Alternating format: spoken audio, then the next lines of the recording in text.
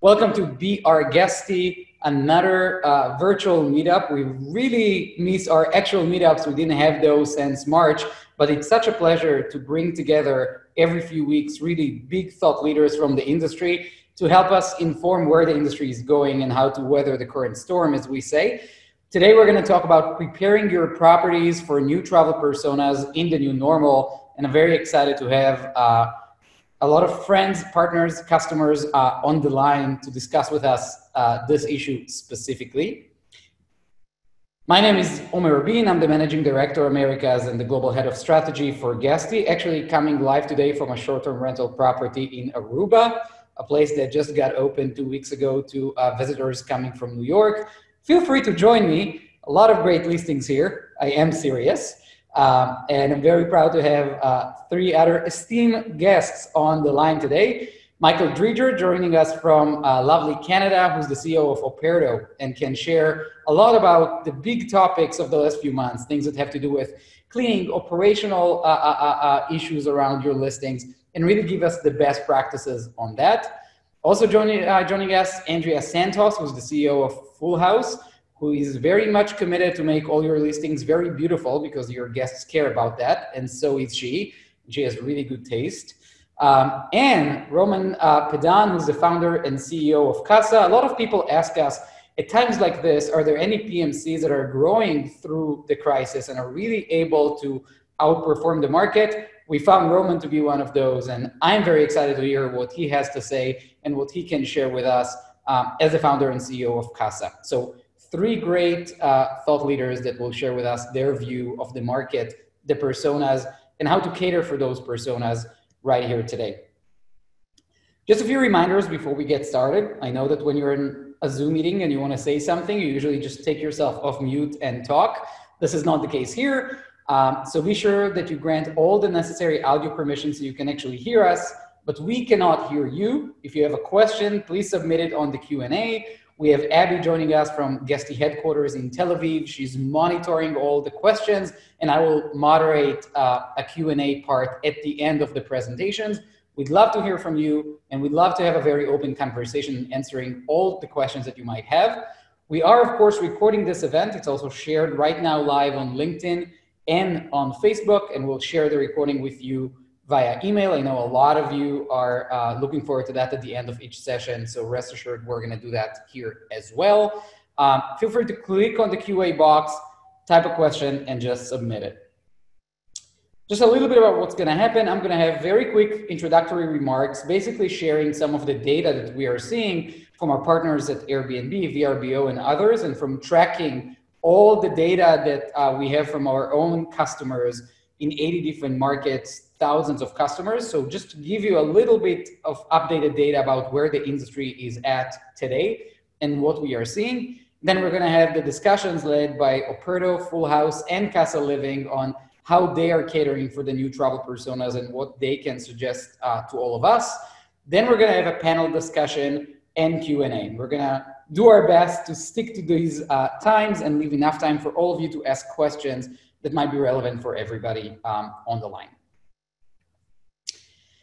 For those of you who don't know what Guesty is and who is Guesty, so we are a platform, an end-to-end solution that really simplify the complex operational needs accompanying short-term rental property management. And the idea is we are trying to enable PMCs, property management companies all over the world to focus on what matters, on asset acquisition and on guest experience, while we are streamlining and automating everything else, from having a unified inbox to making sure that you have a calendar, a multi-calendar for all the multi-units across all the different platforms, that you have all the data to understand what is happening with occupancy, and basically manage all the day-to-day operation.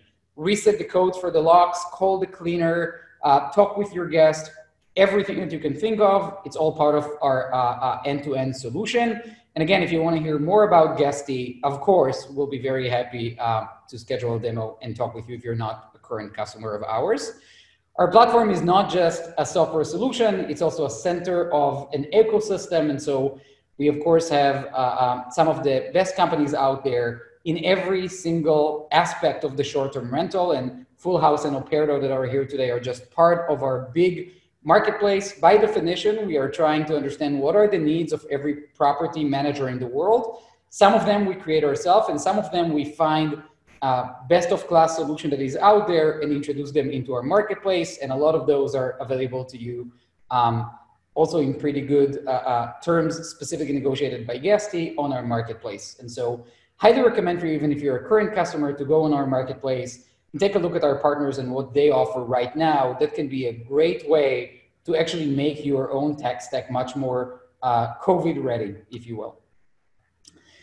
Really quickly about COVID, we all know about COVID, so I'm not going to go back into things that we have covered in March and April and May and June, but the market has changed, you might have noticed, and a lot of new personas emerged as part of that. Those are the digital nomads that said, why do I need to pay for a rent in the city center when I can live and work from everywhere now that office doesn't matter as much anymore? There are, of course, all those cityscapers, the people that are taking their partners, maybe even their kids. They don't feel comfortable going on a plane. They do feel comfortable getting into the car and go into a rural or suburban location where they can relax and work at the same time. You have the people who quarantine before they meet their families. They leave their primary residence and they want to be somewhere else for 14 days after they travel and before they meet their relatives. They are also people who are really jump-starting the market. And a lot of families who chose to leave the place that they work and to move for 2 weeks, a month, sometimes even 3 months to a place that have more of outdoor space and space for their kids. And you know, in a world where work from home became work from everywhere, we see a lot of very interesting patterns. Extended stays became a very big thing, and we'll talk about that in a second. The expectation for outdoor space, the ability to have drive-through destinations, and domestic travel. All of those are very big patterns of COVID-19 that really made the short-term rental market adjust itself to try and meet the needs of all those new personas. What we did find out, especially in June and July, is that the short-term rental market is actually much better positioned than, for example, traditional hotels to deal with the current demand and the current personas. It's a lot easier to do contact-free stays when you don't need to go through a check-in counter and you don't have a concierge that you need to say hello to, and you don't have a cleaning staff that is going through hundreds of hotel rooms in the same location, that you don't need to share the lobby or some public spaces. Private homes mean avoiding crowds and any common area. There's much less guest turnover. Again, you don't have hundreds of people checking in out every day. And there are fewer shared high-touch surfaces such as door handles or elevator buttons. At the end of the day, it's one location for one family with a team that is cleaning it very thoroughly between the different stays. And so it's much more COVID-19 safe to stay at a short-term rental property. And as a result, we see much higher occupancy rates in short-term rental properties compared to hotels. It does mean that every property manager needs to be a lot more agile and have a lot of technology that really helps doing all of that. And as I said, on our marketplace, you can find a lot of different technologies around self-check-in and check-out tools, keyless entry, tech that manages the cleaning staff remotely, so you can actually make sure that they have the playbooks to perform on and that you can adhere to the most stringent cleaning processes.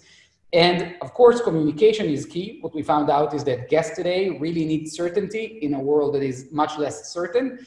As a result of that, we started to focus even more on features that has to do with communication. For example, our new seamless integration to WhatsApp that was just rolled out, and many others. And again, those of you who are not familiar with that, I highly encourage you to figure out and to read more about those vendors and our features.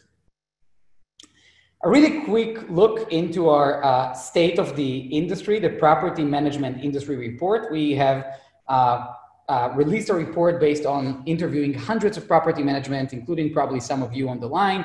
And we have found very interesting trends of, you know, what are people doing? What are other property managers doing to handle with the new situation? 60% of you reported following more stringent cleaning protocols in light of COVID-19. The other 40% probably either changed it since then or doing it wrong and should really adjust right now. But it's very interesting, and you can find in the report exactly what that means. Also, a lot of you, in order to handle the occupancy dip, introduce flexible cancellation policy about 1 in 4, or reduce the nightly rate. What we are seeing now is actually that the nightly rate is going down a lot less. It's actually going up compared to previous months. but cancellation policy is becoming a must-have, maybe with the exception of some specific holidays. And again, you can read more about that in our industry report. And 38% diversify their business model to include extended stays of 28 days or more. This is in addition to those who always had extended stay. And so basically you can say that the majority of property managers now offer some kind of a plan for extended stay of 28 days or more. Very interesting. Basically means that the short-term rental industry is more of a flexible living industry than just short-term rental. The lines between short-term, mid-term, long-term are kind of blurry right now. We also see it in the information that we get from our friends and partners at Airbnb. They launched their monthly stays program and report 20% surge in longer-term booking this year. We believe that it's going to go up in the next few months, where people are getting to the end of their leases in cities and are actually choosing to be digital nomads. 80% of the hosts, which is pretty amazing, now accept longer term stays. 4 in 5 of short-term listings actually accept, by definition, non-short term reservations. 50% are giving guests a discount for stay over 28 days, which basically means they price their peace of mind of having occupancy for the month at a higher margin, and are allowing their guests to pay less for that. Part of that is that also we offer a lot of different features around extended stays and a lot of tips that you can find also on our page for extended stays, on how to price smartly those stays, how to automate guest communication at times where they are staying in the property for a longer time, how to centralize all the booking types in one multi-calendar so you can actually have the flexibility to offer short-term, mid-term, long-term stays on the same calendar, and then also offer rental agreements to the guests that are booking longer stays where you want to have more certainty and formalize the relationship more.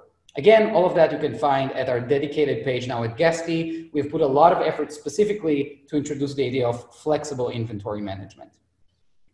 A few more points that are very important. Not surprisingly, 90% of the travel is powered now by domestic travel. There isn't a whole lot of international travel, but surprisingly, domestic travel is actually up compared to last year. VRBO, for example, shows 15% increase in domestic travel compared to that time in 2019. And it's all within 500 miles from the location, which basically means people are booking last minute and they're booking to areas that they can drive to and not fly to.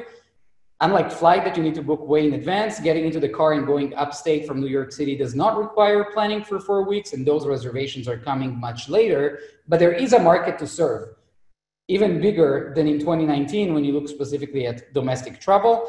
It is a great time for the rural, mountain, seaside location, less of a great time for the urban stays, again, not surprisingly. I highly encourage all of you to go into coronavirus.guesty.com and find the resources that we're updating literally every day about how to mitigate the impact on you, how to stay informed, how to price appropriately, and how to address the traveler personas. Everything that you see today will be there as well. Our success as a market leader in short-term rental is really based on your success in weathering the storm and implementing all the right best practices that we'll hear here today and in previous and future meetups. So definitely check everything there out. Lastly, a little bit of data that is new from the last 2 weeks. As I said before, long last minute stays are the most popular. In fact, most of the reservations now are being made in the 7 days before the first day of the staying, before check-in, which makes our life as property managers a little bit more on the edge and a little bit more stressful. But this is the market and we need to know how to serve those customers. So if, for example, you used to not accept same-day reservation, might be a good time to actually consider that. The second most popular group are 30 days in advance, and we barely see any reservations of more than 30 days in advance today. Again, good, bad, I don't know, something to take into consideration. In terms of locations, Italy is one that is recovering the most. And again, more than we talk specifically about Italy, what is important here is that all those locations that were really in the lowest point in May and June and were impacted the earliest are seeing now the biggest spike and are going back to normal faster than anywhere else. And the second wave there is much more limited, which again is somewhat encouraging. Again, in case of specific month-over-month recovery, you see great recovery in Italy, in Australia, good recovery all in all, with US and UK leading the way in terms of number of reservations. And then Canada, that had a lot of regulation that really did not allow short-term rental properties to operate at the beginning of the pandemic, is now really booming when people are optimizing for domestic travel. In terms of nightly rate as well, we finally seeing some kind of increase in the nightly rate as well. Canada, UK, and even the US, 30% almost increase in the nightly rate. If in May we saw hosts struggling for occupancy and willing to let people stay at cost, now we're really seeing the market stabilizing and the average price is going up. And we really hope that this will continue, especially as we're heading to the fall and to the holiday season. Talk about the holiday season.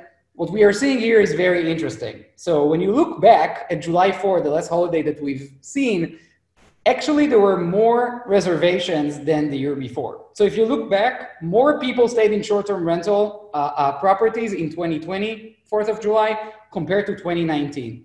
If you look to the future, you don't see a lot of those reservations in advance for Christmas and New Year like we've seen in previous years. Looking at this data and the trends today, what we assume will happen is that actually the holidays are going to be strong, even stronger than 2019. But because of the current climate, because of the current situation where people are just uncertain about their plans, a lot of those reservations will only come at September and October. So Thanksgiving is already at the same level of 2019, and we expect it to be busier, just like July 4th was. And for Christmas and New Year's, we're really hoping that we're going to get to 2019 levels or even more. But again, those reservations will come later. Now, I'm going to take a deep breath and let the experts talk. And I'm really excited to hear what they have to say. First one is Michael Dreger, who's joining us from Canada, and he's the CEO of Operto, a marketplace partner of ours, who has helped in the last few months a lot of customers to really work out and streamline all their operational processes to make sure that they can really be top of the industry when it comes to cleaning and just operational acceptance of new guests. Michael, thanks for joining us. Thanks very much for having me. So I just want to talk a little bit about catering to these new travelers that are coming using contact solutions and monitoring. A little bit about Operto. We're a property automation system that basically allows you to connect from Guesty, take all of your bookings and synchronize them with IoT devices. So that's smart locks, intercoms if you have them in an apartment building, sensors and thermostats. So the first thing I want to really talk about is that even as travel starts to resume, pretty much people want to continue social distancing. And so that means limited or zero interaction with the host is usually the preference of most travelers. A self-catered experience as much as possible, the ability to order Uber Eats and have it come to your house, et cetera, et cetera, et cetera. And then rigorous cleaning, I think, has always been expected, but now is really something front and center in many people's minds. We conducted a traveler preference survey back in June of this year, and it was more to sort of get a baseline for data that we saw from Booking.com in 2018. So in 2018, Booking.com ran a survey in Europe, and so we decided to conduct one this year in North America. And what we found was that 81% of guests like self-check-in, so they prefer it. Back in 2018, that number was only 63%. So it's not really surprising that that number would have gone up in the last 2 years. Some things that were a little more surprising was that 30% of respondents liked it more than they did 6 months ago. That's not surprising. What did surprise us was that all age groups overwhelmingly preferred it, but it wasn't millennials that preferred it the most. The strongest majority of people were actually 30 to 40 that preferred keyless entry and their own self-check-in. And vacation rentals have actually begun to create the demand for keyless entry, which we're seeing in hotels now as well. So the vacation rental industry sort of pioneers of keyless and automated entry, probably going back as long as 10 years ago, with smart locks that have keypads. And so that expectation that people are finding in vacation rentals, they're starting to ask for it now in hotels. So we've seen a real uptick in hotel clients in the last little while. Pretty much every traveler group that we surveyed wants secure and contactless self-check-in. You don't want to be getting the same code 1, 2, 3, 4. It doesn't make you feel very safe when you get into a place if the code was 1, 2, 3, 4. You want to make sure that your code is unique to you and that it's going to expire at the end of your stay. So it's, you know, it's your code. It's not a code for thousands of other travelers that may have been there. Our system will allow you to know whether people are in or not. We can monitor noise and occupancy. So in terms of the technology that people are really looking for, the work from homers, obviously, they'll want, if they're working from your vacation rental, they'll want really strong and consistent Wi-Fi. Zoom recommends 1.5 Mbps ups and downs. And Andrea is going to talk about the comfortable work environment that they will want. So she's the expert in that. I'll let her cover that. But you'll also want a nice place to be working. You know, ideal temperature, you know, good air quality, you know, not stuffy and, you know, you falling asleep because it's such a stuffy space. Digital guidebooks are becoming really popular just because they allow you to figure out what's available locally so that you can order it and bring it to you. A lot of people are you know, not too keen to travel as much as they were before and go out and dine out. So the more you have the ability to say what people can bring in, the better. And then noise and occupancy monitoring isn't just to protect properties; it's also for the, you know, the well-being of the staycationer. You know, nice quiet place to sleep, a nice, you know, good air quality, etc. In terms of the air quality thing, I've always been a big proponent of this just because, well, CO2 is, we all breathe it out at a constant rate. But what's really interesting about it is if the CO2 levels get too high in a space, your sleep quality gets bad and your cognitive functions start to slow down. It's that feeling you get when you're in a boardroom and there are too many people in the room and everyone starts feeling sleepy. That's just too much CO2 in a space. So it's a very interesting way to simultaneously tell you if a space is overoccupied, but also if a space needs fresh air, so outdoor air. So that allows you to sort of be more marketable in your listings, to be able to say, I've got better, you know, we're monitoring the air quality, we're monitoring noise level. And also monitoring humidity is really important just because it reduces the chance of virus transmission and mold. Most people don't really aren't really aware of how important it is to have optimal relative humidity.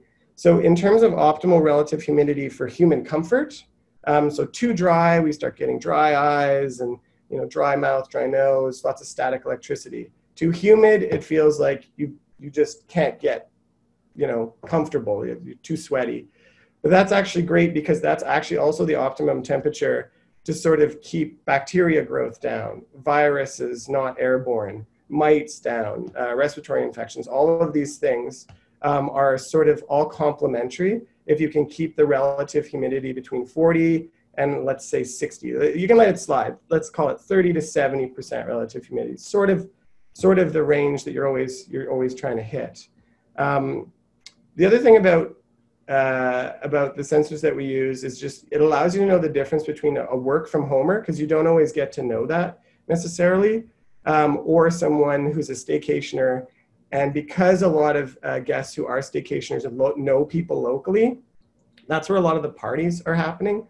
We're hearing a lot of demand for noise monitoring now, because if you can't go out to the local restaurant to meet and have a party with your friends, a lot of them are having them in vacation rentals. So just knowing the difference between what is, you know, noise of someone listening to the radio versus noise of someone having 10 people, 15 people over is pretty useful to be able to know. So that's my sort of quick little introduction and some of the info that we have. But the summary is generally the guests are looking for contactless check-in. I think there was a trend that had started way back. Bookings sort of had confirmed that. We've reconfirmed that it's growing. There's a clear and consistent contactless check-in experience that's pretty critical, so that they have, you know, you want guests to feel safe and secure. Like, you know, you don't want to be handing them a code that obviously was given to other guests.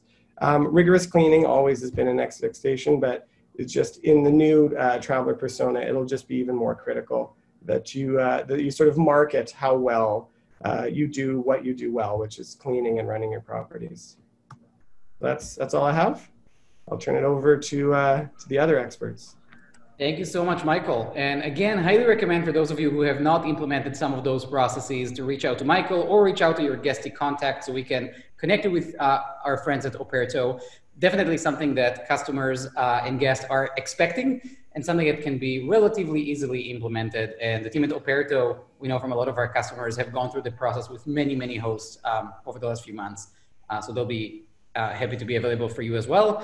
And now straight to the first lady of this meetup, Andrea, who's joining us from her very well-furnished room to share with us everything around creating the work and live environment that our guests are actually expecting in the new reality. Hey, Andrea. Hey, thank you for having me.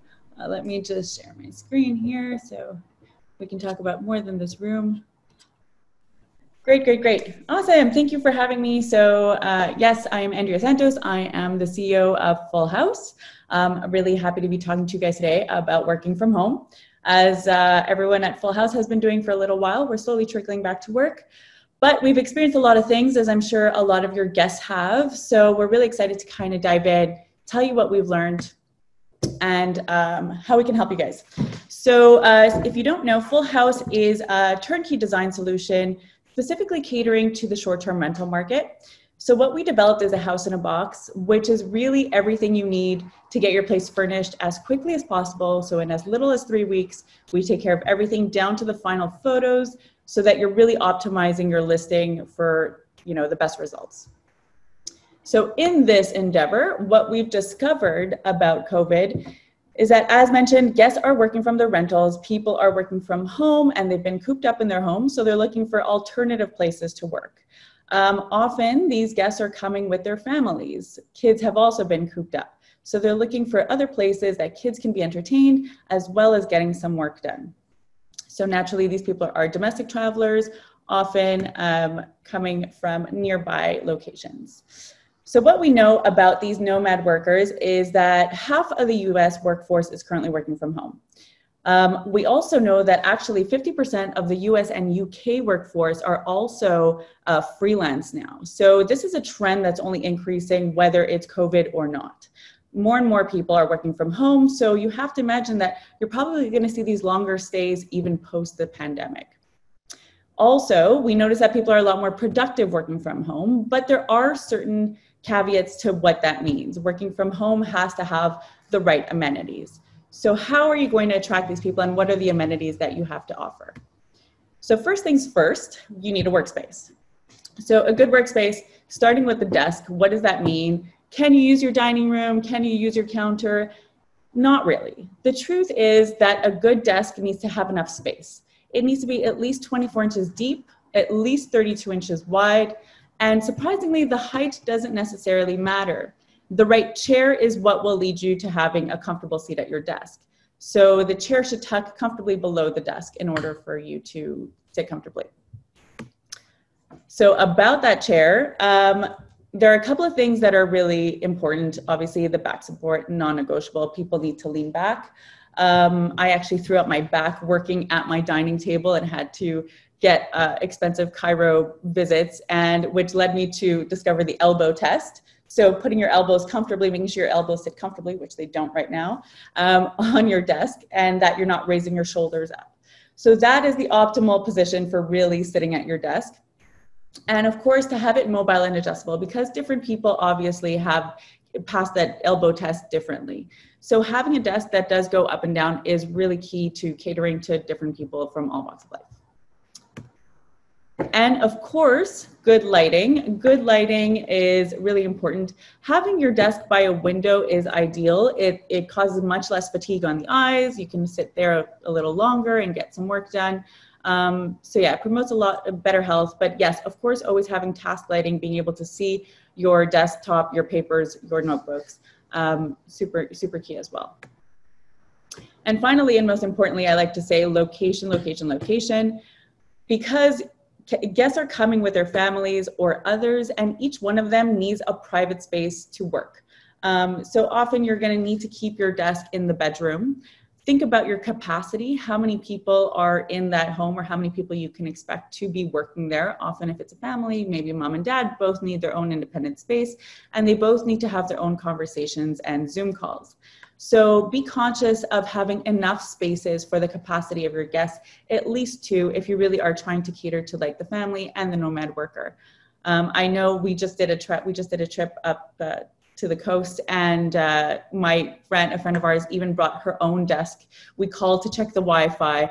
We had an iMac brought in. It was like a whole ordeal to try and set this place up for work from home. So, well, in addition to that, of course, greenery is going to be a huge asset as well. People are leaving their homes to go to the outdoors. So bringing some of that outdoors in is going to obviously make everyone stay a little bit more comfortable. But we're really excited is to be launching here today our new work from home packages. So I'm sure it's been hard for a lot of people to adjust and like, what can you get? Of course, you need to get that desk to cater to this new customer base. So we've launched these 5 new packages in North America. And so just to walk you through them really quickly, we're offering them at a $200 a month rental package. So we have the executive package, the Zencha package, craft work, modest, and this includes everything that you see on the screen. So you get your desk, your lamp, your chair, your artwork, some accessories as well to kind of make it also beautiful and homey. People are attracted to beautiful listings, and your colonel. So really exciting. You can call us later to ask about those. And then we also have to cater to the families, right? So mom and dad are not the only ones at home, and kids need some entertainment, and people are looking to distract them so we can get some work done. So how do you do that? Get an entertainment station. It's simple. Hit your thrift store, grab some books, grab some games, just give them some tools that they can use, whether it's to play outside or within the home. Give them something to do. Of course, adding a swing is fun for everyone. Very importantly is to equip your kitchen. Families need a lot more equipment, and guests need a lot more equipment than your basics. These are no longer people who are just coming and spending, sleeping at home and they're out for the whole day. They're spending a lot more time. They're cooking their own meals. They're not spending every meal out. So having a well-equipped kitchen for cooking, even some light baking, food processing, think about the small appliances that you also need to have in that kitchen. We also offer kitchen packages for those who need it. And this is a fun one, transformative design. Think outside the box. Think about how you can use your table and your chairs in different ways. In this case, this was a fun one that we designed, a ping pong dining table, which easily converts to a fun time for the family. So when it's all too much to think about, you know who to call. We do hope that we can offer you guys some good advice and some good tips. But yeah, give us a call if you want us to handle it and you don't want to. Thanks so much. Thank you, Andrea. That was great. And from here, we're going to move to Roman at Kasa. A lot of people are asking us, who is doing it right? Do we have any customers that are really trying to sit down, understand how to change their strategy, and actually saw an increase in their market share, in their booking, in their occupancy? And Kasa is one of them. I can say that. So Roman doesn't need to risk his humility. So very excited to have Roman Patton, who's the CEO and founder of Kasa Living, to share a little bit about what they have seen in the last few months from the property manager chair, and some tips about what they recommend all of us to do. Roman, thanks for joining. Great. Thank you. These have been great so far. Just to confirm, can you see my screen so that? Yeah. Excellent. And I'm not sure we're doing everything right. I failed during Andrea's presentation, both the elbow and the shoulder test. So we have a lot to learn, but I'm excited to share. As you said, I'm Roman Patton. I'm founder and CEO of Kasa Living. I'll start quickly with a background on Kasa and try to focus most of the presentation on COVID-19 and its impacts on the business and how we've adjusted things so far. So as Omer mentioned, we're building a global accommodations brand that's beloved by guests, indispensable to property partners, and desired by neighbors. That's our mission. Our 3 stakeholders that we care dearly about are guests, property partners, and neighbors. Neighbors are people who live in Kasa buildings who are not Kasa guests. In a lot of buildings, they're the majority of the property. We're a values-driven organization. The 6 values we deeply care about are here. One that I'll highlight is flexibility. No more than ever before is flexibility important in the short-term rental business and really critical to us. Guests really care about flexibility, the flexible stays that were mentioned, 30-day stays or longer, shorter stays are really important. And owners really care about them as well, as do property managers. Incorporating flexibility into contracts has never been more important. So that's a value that is deeply embedded in what we do and also is quite critical at this moment during COVID-19.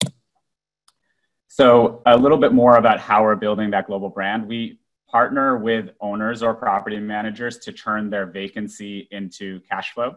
We handle all the work of the short-term rental program. So we implement it from the regulatory side, from the furnishing side to the operations, and owners collect the cash flow. And usually that cash flow is an increase over their alternative. Right now, their alternative for many is vacancy. So a infinite increase, but during normal times, it's an increase of 20 to 50% in net operating income.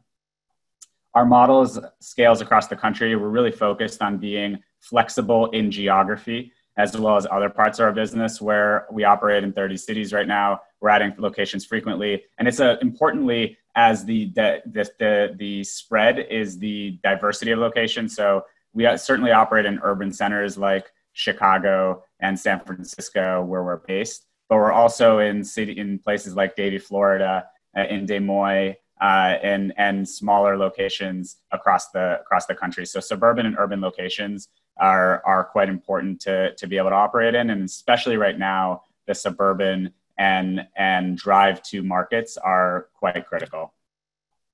That flexibility extends to property types. So we work with high rises, garden style properties, mid rises, and there's a lot of that diversity leads to quite a bit of operational complexity, as property managers on the call may be familiar with. And so being able to adapt our operations to the different types of properties is very challenging, but important, especially amid COVID. We also operate in full buildings, full floors, and sometimes spread throughout floors. I'd say spread throughout floors in apartment buildings is the most challenging, since then the mix of long-term and short-term guests come together, and making sure that comes together in a symbiotic way is quite critical. And you can see some of the styling of our units here and on this slide as well. Hopefully Andrea doesn't get too angry with us. We can always improve with some of the work that she does. And you can see some of our properties have amazing amenities. We included a photo of an empty pool here to get everyone's summer dreams brightened up. Team-wise, we're lucky to be working alongside some amazing professionals who come from a variety of backgrounds. The purpose of this slide is to highlight some things that property managers on this webinar may want to double down on. So some expertise that we think is critical that maybe is not obvious as on the legal side. We have a really skilled regulatory compliance and real estate team. The regulatory landscape amid COVID has really changed and is quite dynamic. And so having a team that can respond quickly is important. Contracts within this environment need to be flexible, and a team that's really thoughtful in how to craft those contracts is critical.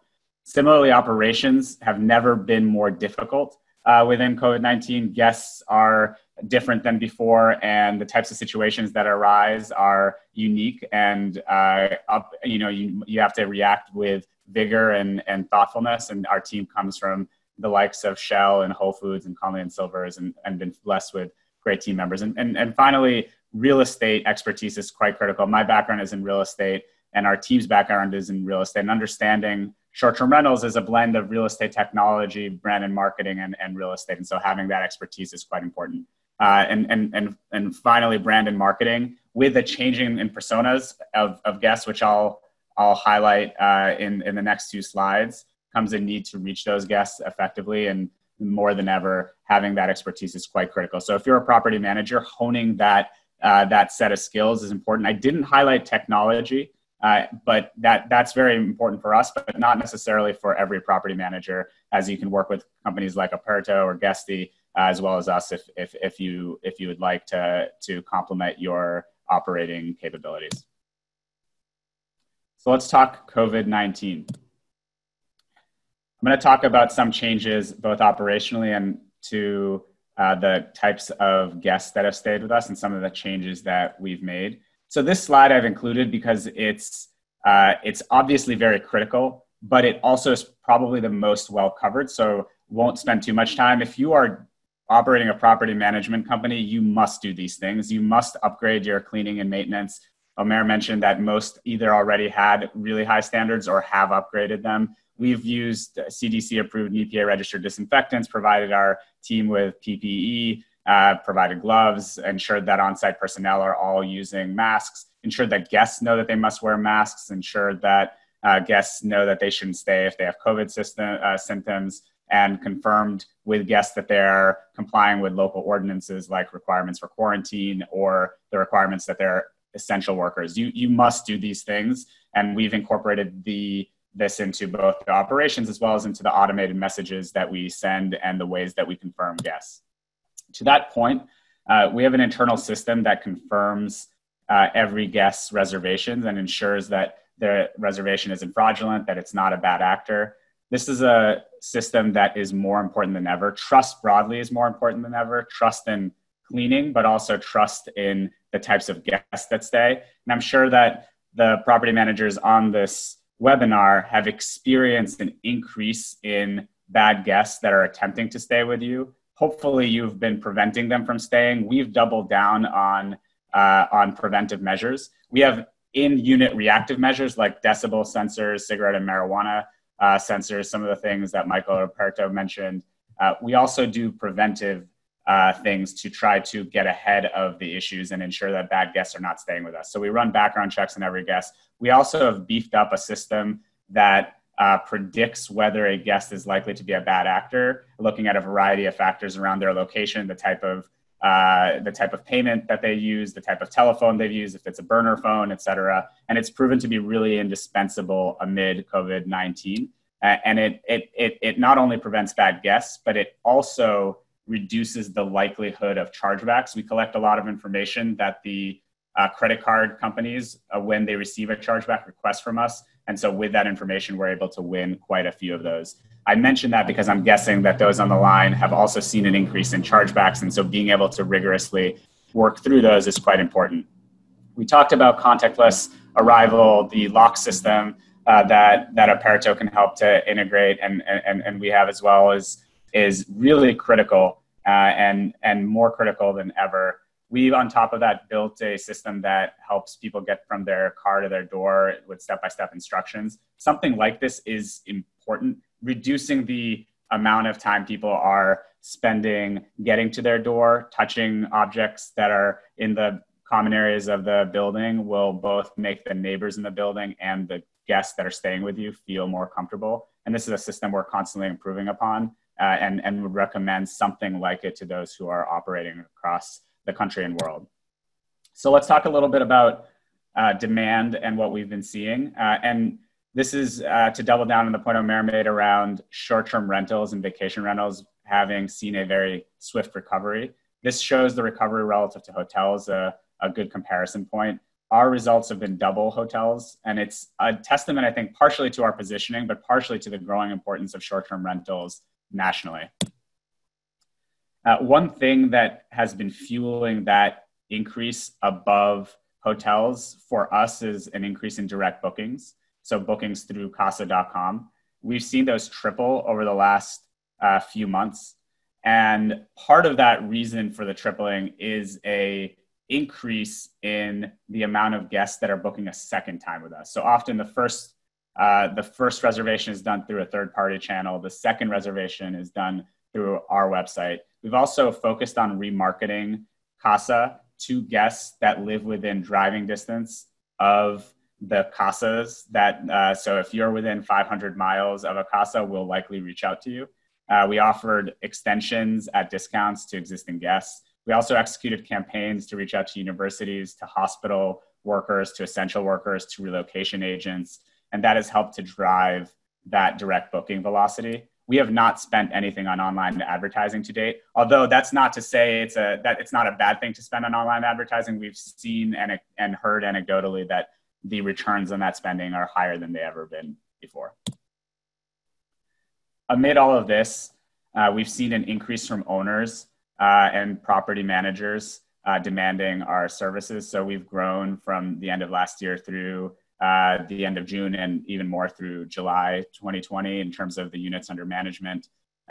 One thing to note here that's very important is we've been growing entirely on service agreements rather than leases or master leases. We think that it is a trend across the industry and should be doubled down on. Master leases we've seen through a few quite high profile examples create a mismatch between risk of the operator and the owner and are not a sustainable way forward. So if you're a manager, we'd recommend switching to service agreements. The way service agreements work is we partner with the owner to deliver the most cash flow to them, and we take a fee in exchange for all the work that's involved in delivering it from the start to the finish, from the build out and the furnishing and the regulatory to the managing day-to-day 24/7.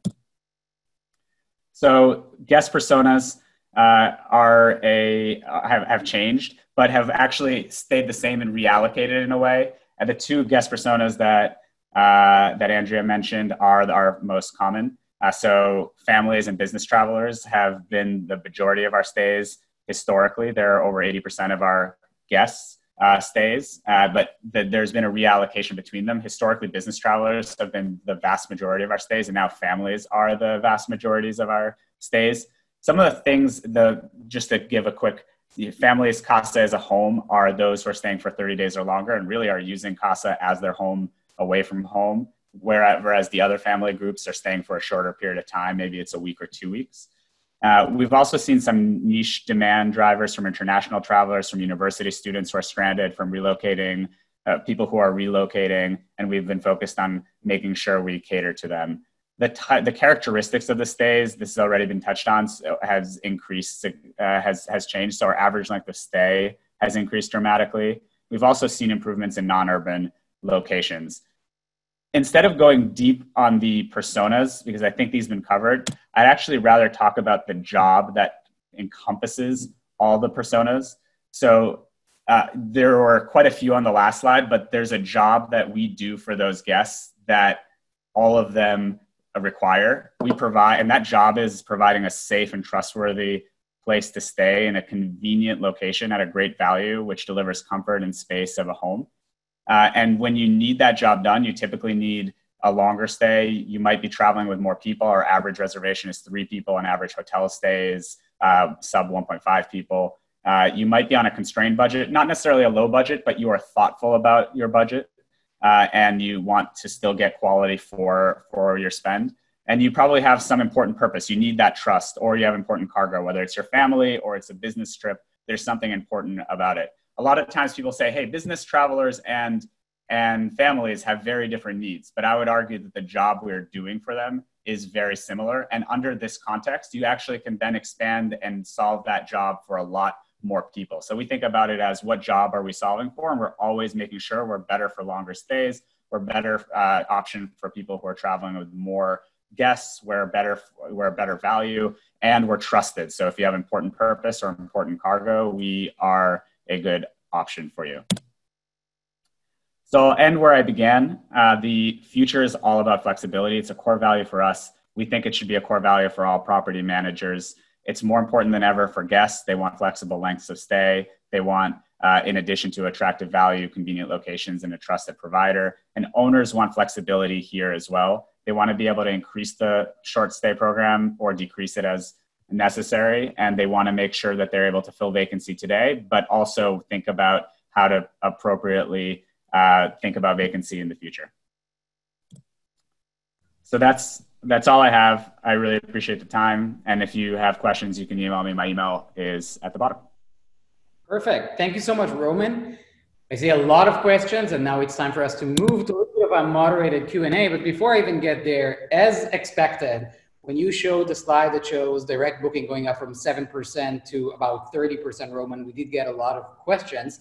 So one thing that I wanted to ask you is, it makes sense that the wave is going up for the first time that people are extending their stay, but what are you guys doing to make sure that even in 2021 or 2022, 30% or 1 in every 3 reservation will come through a direct channel and not through the OTAs? Anything that you are doing around that? Yeah, it's an excellent question, and one, we do love reservations through the OTAs. So Airbnb guests, Expedia, Booking.com guests are phenomenal guests, and we welcome them in. What we've been seeing, the biggest driver is people who are booking us for 5 days or 10 days, and then realizing how much and they're just trying it out. They realize how much they enjoy their stay, and then they're extending for a month or two longer. And what we're doing is making it very easy for them to extend those stays directly through our website. So that's probably the largest driver. Marketing directly to our historical customers has also helped quite a bit, but that's probably a surprising driver that maybe others can use in their own operations. That's great. And those are great metrics. Thanks for sharing them. Let me start with a question to all of you guys. We're trying to make those sessions very actionable for everybody on the line. If you could recommend what would be the one first action item, let's call it Monday morning action item, or in our case, maybe Thursday morning action item, what do you think should be the first bullet point that the property managers on the line should actually have as their first action item after this session today? Michael, let's maybe start with you. Yeah, well, definitely, I would say it's get a smart lock. I mean, that's what everyone's expecting. What's really interesting that we're seeing now is that we have in Montana, for example, they have a lot of, they have all these programs that will fund the new normal. So basically like COVID relief funding. And so we have a number of clients that are basically getting everything financed by these programs. So that's one way to figure out whether or not the owner should pay for it or whoever should pay for it. Guess what? In Montana, the government will pay for it. And if you're also struggling, if you're outside of those, Operto also has a plan very similar to Fulhaus's plan, where everything is in a box, so we can send a financed version of the lock, how to connect it to the internet, and then the sensor. So just having that be easy is very important. So getting a virtual lock, the first action item. Andrea, what will be your suggested first action item tomorrow morning for everybody? Make sure you have good Wi-Fi. I think that is the biggest pain for everyone. For sure the workspace is like probably number 2, but you're not going to win anybody over if they get there to a beautiful workspace and the Wi-Fi is shite. So let's make sure that the Wi-Fi is up to speed. But yeah, definitely once that's settled, and assuming you do have that settled, the workstation is what people are looking for. If it's not visible in your photos, make sure it is. Make sure it's attractive, right? People, like, photos do sell. That's your best asset that you have to sell your property, are those awesome photos. So make sure that you have a really good shot of the possibilities so somebody can visualize themselves working in that space, living in that space for a longer term. Make it feel homey, because people are spending so much more time indoors. So it's, so really the interior of your stay has become more important than it ever has in the past. So it really is important to kind of spend some time, look at what you can add to really make it feel like it's a home.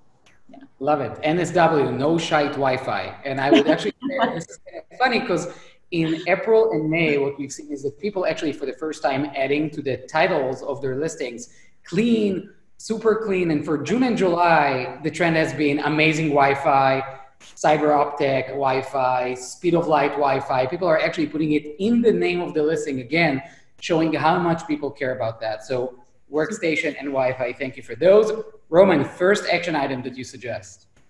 Maybe rather than a tactical action item, a mindset action item, which is to make sure your business works for a very long COVID. So if you're planning for it to be a year or 2 years, make sure it works for 5 years. So to do things, and I think that is a challenging mindset to come into, because I hear a lot of optimism around things will come back to normal by 2021. Maybe that's true, but assume it will take until 2025, and then figure out how to make the business work in that context. Lots of optimism, 2025. Okay, got it. Hope for the best, but make sure you don't. The worst would be if it didn't happen and your business suffers and you can't make it through a very heavy and long winter. Absolutely agreed. Let's jump into some of the questions that we got from the audience. Michael, a lot of people are saying, what is my playbook in order to be considered contact-free? A lot of hosts want to say, I'm a contact-free listing, contact-free property. What are the things that we need to check in terms of the boxes to actually qualify to be what guests expect as contact-free listing? So yeah, contact-free would basically be no greeter, definitely. I mean, you're wanting to limit interactions. Having another person physically meet another person is definitely not the way to go. So you want to think too of a smart lock that basically can be really easily wiped down, like very, very easily wiped down with disinfectant, which is really quite easy to do. The touchscreen ones are a little bit better. The button ones are just as fine. That's the main point, right? Is that there needs to be an ability for them to just check themselves in with a 4-digit access code using their phone, whatever the case may be. Obviously, a 4-digit access code is going to be the better mode. It's the most applicable to the widest audience. A smartphone isn't always, while they're ubiquitous, not everyone knows how to operate IoT devices from their smartphone. So as long as you can basically turn it into like an ATM withdrawal, 1, 2, 3, 4, it's going to be much easier for everyone to be able to just check themselves in. Thank you, Michael. And again, you can find a lot of this data on our website as well, and of course on Operto's website. Andrea, a question for you. What we see more and more is, digital nomads, people who say, why would I pay so much for a 1-bedroom in New York or San Francisco or Chicago, and just traveling and working remotely a month at a time with my 2 suitcases? What are the things that you want to make sure that you have in your units to actually cater for that specific persona, the people who get out of their leases and start working from anywhere instead of working from home? Yeah, well, I'm kind of one of those people. So, from experience, I can tell you that, as much as, you want to come to a space and similarly to a lot of things I touched on, the most frustrating thing is not having a cutting board, not having the proper tools in the kitchen. And then you realize that, do I really want to have to equip this guy's kitchen? Shouldn't that be his responsibility? Shouldn't he have known that this is going to be a longer term stay? So it's like, really think about those things. Like, if you were to live there, like, what are the minimum requirements you would need? A lot of things is like noise, obviously, making sure that you have a well insulated space or that you're able to control that. Do you have noisy neighbors?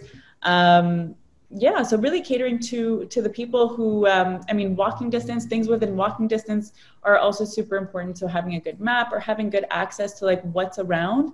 People want to get to know their local environments, and the best way to get to know that is through the host. So, really offering that information and allowing people to get involved with the local community, that's what they're looking for when they're moving to a space for a couple of months. So be a part of that sort of, onboarding and bring them into this new community. So I think that's a couple of points that I would really strongly recommend. Yeah. That's great. Making it personal, even if you don't meet them in person. I like that. Totally. Yeah. Going again to some of the questions that we got. Roman, you had a question from Ahmed who's joining us, and he's asking, given the uncertainty of the COVID situation, do you invest in the property transformation yourself, or is it the owners? Who actually invests the money to do all the adjustments needed in the units in order to make them COVID-19 friendly? Yeah, it's a great question.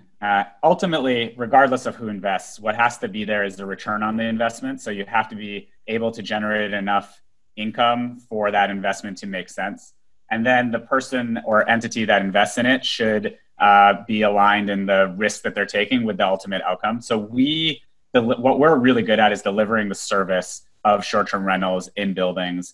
And we invest all of our money into building and improving upon that service. We then implement the actual CapEx required, but we do not pay for it. The owner pays for it. The reason the owner pays for it is because they get the benefit of the cash flow that we create for them. So we will do all the work, they will pay for it, and then they'll get all the profit from it. So they take the risk. But the reason they're willing to take the risk is because we can demonstrate to them that there's a really good return on that investment. That's great. Thank you. Moving back to you, Michael, we're going to do another, let's say, 2 or 3 rounds like this. So feel free, all of you, to send us some questions so we can introduce them to our panels. One question that, Michael, came for you is, around the management of cleaning staff. A lot of the people on the line have cleaning staff and they're unable to meet them. They're operating on their own. What are tips that you might have around how to manage the maintenance staff to make sure that they're meeting the standards of COVID-19? Are there any clear cleaning guidelines that you recommend following in that regard?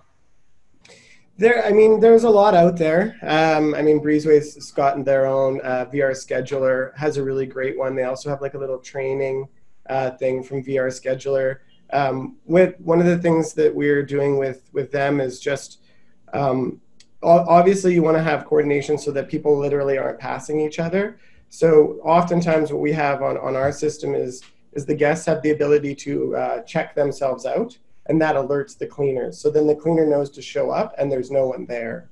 So we can do that either through occupancy, or we do it through when someone uses their checkout code. But those are probably the two simplest things. Is the training and the just knowing that a guest isn't there so that it's safe to do the cleaning. Andrea, what are the most unique requests that you have heard from like families that are traveling? Maybe give us a little bit of like spicy stories about interesting requests that you've heard from hosts based on what they got from guests. What are the unexpected we should start expecting? Oh, I feel like I should tap into my team for this one because we giggle about these things quite often. Oh man, I couldn't off the top of my head remember certain things, but definitely when people are furnishing their spaces, everybody's got a lot of opinion. So we really build out these sort of house in a box packages. So they are pretty, painless. You just pick one of 6 styles and we pick your size and then we ship it out. And then we'll even install it and handle all the service for you. But nonetheless, people still want to know, okay, but wait, can I change the lamp? And can I change this? And can I change that? So we've had some really wacky requests where like they're out of line with like the original design direction. And now we're sort of wallpapering the whole space in like a pink, puffy sort of wallpaper. And it's just like, you gotta do what your clients ask for. So, but yeah, that's been interesting. And of course, this catering to the Nashville demographic of, bachelorette parties and bachelor parties. So, we really have to do things that are really outside of our box that are not necessarily within our even, personal styles or aesthetics. But yeah, we just have to kind of close our eyes and, okay, we're painting this green, here we go. and that's what you got to do sometimes. But it does actually cater to the market that we're in. So we do have to be conscious of where we are, what you're doing. And people do want to travel to a space that feels authentic to the location, right? So, whether you would bring it home with you or not, it's got to feel like Nashville in Nashville. Yeah. Perfect. By the way, we're going to launch a poll for those of you who are with us on the line live and not just watching it afterwards. Feel free to answer those questions. It's going to help us cater the next sessions to you, and also let us know if you want to hear more about Guesty. Let's continue with the questions. Roman, this one is for you as somebody who really was able to optimize with Kasa around the needs of the new guests and get more direct reservations and others. What are you guys doing today to try and get future reservations for more than 7 days? In order to do a lot of planning when you have a big portfolio, you really want to get some reservations for more than 7 days in advance. Anything you guys are doing to try and introduce more of those? And just to clarify, more than 7 days in advance or longer stays? More than 7 days in advance. So advanced reservations, not necessarily longer reservations. Yeah, it's interesting. I don't think there's been anything that we've done so far to crack that. It's very difficult to change people's behaviors broadly, and right now people's behaviors are focused on flexibility and are focused on the fact that there's a bit of uncertainty around what's happening in 2 months or 1 month from now. So we have tried a few things like discounts for stays that are far in the future, and discounts for longer stays as well. But the reality is, if people don't want to book far in advance, they're likely not to. One thing you can do is increase your cancellation, change your cancellation policies. You alluded to that. We have done it because it is market standard to do it, but it doesn't change people's behaviors. So I think what needs to happen is people need to change their perspective and perception on what the future holds, and that's not something that we can control. So unfortunately, not a panacea that I can offer people. And another strategic question for you that I'm seeing now in the chat, Roman, is there's a lot of consolidation, and a lot of the demand that hotels used to get before is now coming to short-term rental properties. Do you foresee hotels getting more into the space and presenting competition? So hotels getting into... Yeah, first on the consolidation point, while there's been some consolidation in the industry, I think that there's too much growth in the space for it to be about consolidation or growth opportunity. Consolidation happens in mature industries. Short-term rentals are not a mature industry at the moment. There's so much more opportunity to add new locations and units and cities. And so I'm excited about that growth. In terms of hotels getting into this, they'll certainly adapt parts of their operations to look like short-term rentals. So they'll do contactless arrival. They'll think a little bit more rigorously around their costs. As to whether they go into to short-term rentals in a professional way, that will take them a lot longer to adapt to. It's a very different business. It's a different job to be done than what they're used to. So they might consider doing it, but it'll take them a bit of time if they decide to do it. And if they decide to do it, they'll have to dive in with full intention of it being a very large part of their business. So yet to be determined. My bet is that they don't, but we'll see. Okay, that makes sense. And then one more question for you specifically, Michael, that I'm saying is, in terms of, one technology besides virtual lock that you need to introduce, would that be noise canceling? Would that be something else? If you only have budget to do one more technology beyond virtual lock, what do you think this kind of technology should be? Yeah, beyond access, I would say it's monitoring. And so like the monitor we use is from a French company called Atmo, and it monitors 4 points, and it just connects directly to the internet. So that's noise, CO2, which can tell you if it's stuffy or if it's overoccupied, temperature and humidity. So if you don't have a smart thermostat, at least you know what the temperature is, and the humidity. And then you have those 2 other additional sensors, which bring a tremendous amount of value both to owner protection as well as sort of guest comfort. Phenomenal. We're just about getting into our time. And again, I want to encourage everybody to reach out to the speakers and ask them directly. I also see a lot of people who want to know more about the Operto and Fulhaus packages. So I'm sure Michael and Andrea would love to answer. But one last question to everybody. When you finally can travel and board a plane and go wherever you want, guys, where are you going to go? Let's dream together. Michael, where is your next escape once the borders are open? Well, we were planning to go to, so there were all these conferences. There was going to be the Lisbon and Barcelona and all that. And so I planned to take my whole family in March, and that got canceled. So right now, instead, we're doing a road trip around British Columbia, 2 or 3 nights in each little remote, cool little town. But definitely it's going to be Europe. It's going to be Spain and Portugal. Love it. Andrea, what's your vacation destination once the borders are finally open? I mean, Guesty, obviously. Andrea already got invited to my mom's Rosh Hashanah dinner. Yeah, exactly. I can't wait. But side note, I've never actually traveled Canada, so this is a great time to be doing it. And I think there's a lot of Canadians in similar circumstances. So I've never been to BC, so I'm really looking forward to go explore that. Explore the west coast of Canada at some point. That sounds great. Roman, finish up with something strong. Well, since I didn't make the cut for your mom's Rosh Hashanah dinner.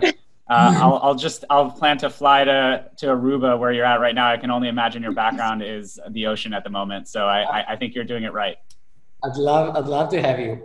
Thanks again, guys. That was a great session. And thank you everybody on the line for the great questions. It's always a pleasure. Again, Michael, Andrea, Roman, thanks for sharing with us your thoughts. You can also email us at meetup@guesty.com if you have any more questions. Always a pleasure. Thanks for joining us in all the different channels. And for those who asked, the recording will be shared in just a few days. Thanks again, everybody, for your insights here. That was very insightful. Thank you so much for having us.